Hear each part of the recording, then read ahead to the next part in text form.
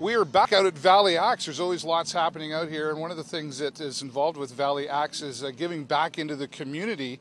And if you see behind me here right now, 16 volleyball teams are here today for a very special reason. It's called Talk For Tamara, and we're going to talk with one of the committee members, Kelly Steeves. Thanks for being here. Oh, thank you, David, for coming out. Yeah, this is really a fantastic story that came together in just 2 weeks. This thing was put together. About 4 weeks ago, two of Tamara's friends approached Lori about putting on a volleyball tournament for Tamara's friends and supporters, and within 4 weeks, between Lori and these girls, they have pulled together 115 kids are playing, 6 teams, beautiful weather. Now let's talk about why this is happening, and let's introduce Lori here and who she is. Yeah, so this is Lori Lumley.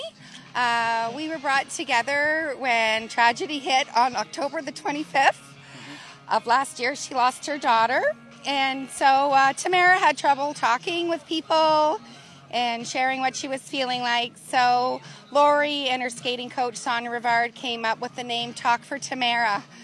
So we're going to raise some funds in support of education for youth around mental illness and suicide prevention, because we don't want to see any child to suffer like that, or any parent or family member to go through something like this again. This is something that's affected our community in several different ways. But specifically, this money is to support in the high schools, right? Because is there lacking services there? There's definitely lack of services there. We're hoping to have a pilot project, but we're just in the early stages of making a proposal to the school board to start.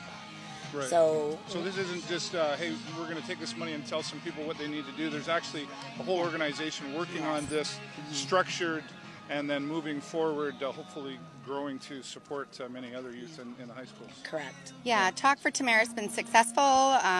We had our spring skate for mental health. We've had some other fundraisers, and so we're with the Sarnia Community Foundation. We're under their umbrella. So we do have some funds, but right now we're researching, collaborating, talking with people in mental health, the school board level, students, parents, to make sure that we get a plan that's going to really see some change with the youth of our community. It really does have to start with talking, right? So really an appropriate title for the event today. Yes. And as a parent, you've got to feel pretty good about seeing the response out here today. it was amazing. Yeah.